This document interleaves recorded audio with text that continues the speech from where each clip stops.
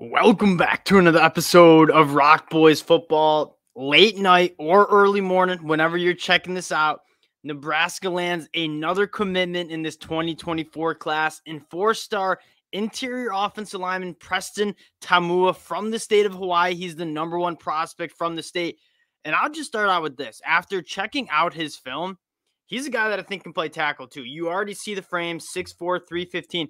When you turn on the film, like, this dude has tackle, athleticism, and length as well. So you're getting a guy that I don't think is pigeonholed onto the interior of this offensive line. He's a guy that can play tackle. He's a guy that can kick in and play inside.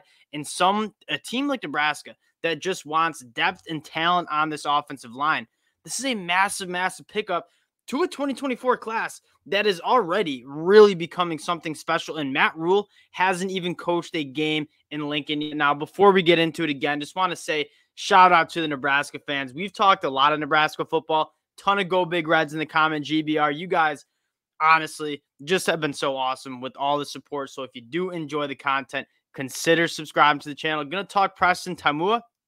Also going to talk about some other prospects that are trending to Nebraska. So thank you guys for checking the boys out. Again, went late night. Doesn't matter what time of day. We are talking some Nebraska football when we get a chance to. And Preston Taumua, I think we can just really dig into the film first because, again, it's a good film watch. And this is a guy that he has that prototypical frame, right? Playing left tackle at the high school level, you're going to see a dude that can get off the line of scrimmage in terms of run blocking, very explosive. But the quickness and his athleticism to play in space is also something that really pops out. Like, he keeps those feet moving. I'm no expert on the offensive line, but when I turn on the film for him, like, I see a tackle. I see a guy that can play that offensive tackle role. And whether he plays offensive tackle or not, you're getting a guy that can be versatile, right? I love him in space. He's a mauler in the run game, like, already built, 315, 6'4", carries that weight extremely well. I'm a big fan of Preston Taumua, and what I'm even a bigger fan of is what this class could look like for Nebraska. So checking out where we're sitting right now, we're going to move into, I believe, the 17th once they update Preston Taumua into the class. And you're not even done yet. If you're Nebraska, it seems like Nebraska is going to take maybe 26, 27 guys in this class. And Matt Rhule doing it the right way, right? He took that early winter session, dipped his feet into the transfer portal, got some guys that he needed to be successful in 2023 on the football field.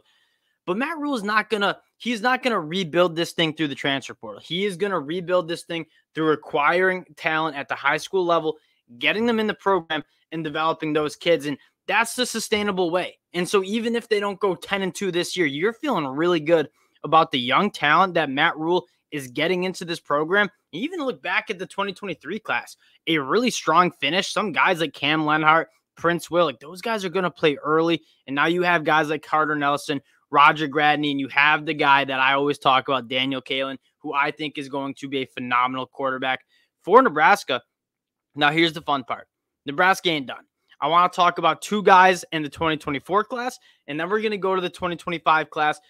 In the 2024 class, I think the next big target is Brix. You already landed one of the top interior offensive linemen in Preston Taumua just now, and now Brix is a guy that's one of the best tackles in the class. According to 24/7 Sports Composite, the fifth offensive tackle in that 2024 class, and suddenly he's trending to Nebraska. Now, Nebraska has some wood to chop, right? When you're going up against Oklahoma, he's taking visits to Alabama. This is a premier offensive tackle, one of the best offensive tackles left on the board. But Nebraska, if they can get him into the fold, and that's two top 100 recruits according to the composite for Nebraska and Carter Nelson, I mean, you're feeling really good about the offensive line. You have one of the top interior guys in Preston Taumua. You have one of the top offensive tackles in Brix. Both guys that could probably play all over the line of scrimmage. You're feeling good about that. And then just the Matt Rhule guy, right? And we haven't really talked much about him. Going back to the state of Florida, going back to the city of Miami, where they go out and get Ja'Cory Barney, Amari Sanders also trending to Nebraska. And he's a really interesting cat, right? His junior year in 2022 was his first year playing high school football. And he had, check my notes here, in 8 games, 7 pass breakups, 2 interceptions. He's a former basketball guy. And does that not just scream Matt Rhule, where he's going to go identify a dude that it may be off the radar a little bit because he hasn't been playing football for that long? but he sees the athleticism. When you step on a football field and have those kind of stats in the state of Florida, like, you got a gamer there. And so Amari Sanders would be a very nice addition to that cornerback room that is becoming really, really good in terms of the cornerbacks they have in the fold. And then the last guy in the 2025 class, another top 4-star prospect, Christian Jones, one of the top linebackers in that 2025 class, the top kid from the state of Nebraska, also trending to the Cornhuskers. And again, this is not a one and done year. Like, Matt Rhule continuing to build for the future, and Christian Jones would add to what's been a strong start to Nebraska in 2025. Christian Jones would add a really good start to this Nebraska 2025 class. And that's where it starts, right? Matt Rhule acquiring the talent to be successful in the Big Ten. Christian Jones would be it. Again, Preston Taumua, another 4-star prospect, trending for Grant Brix, trending for a guy in Amari Sanders, who also is very exciting.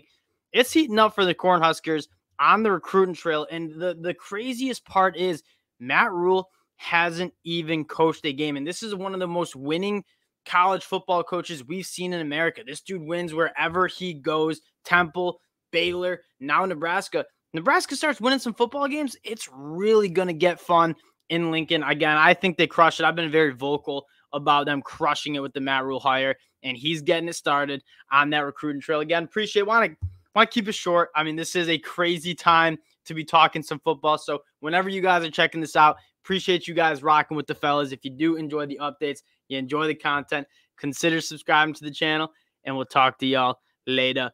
Peace.